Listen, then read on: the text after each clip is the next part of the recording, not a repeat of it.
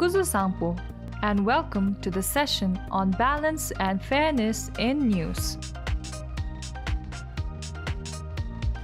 In news reporting, if the reporter presents both sides of the story, giving each party equal space on the page or airtime in a broadcast, it is called balanced reporting.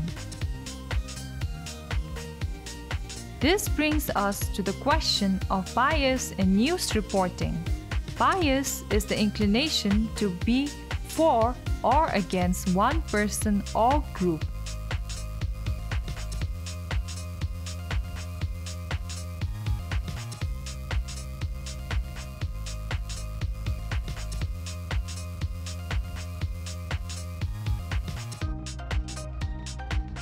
It is influenced by individual preconceptions, both of the reporter as well as of the consumer, that shape our understanding of what is right and wrong.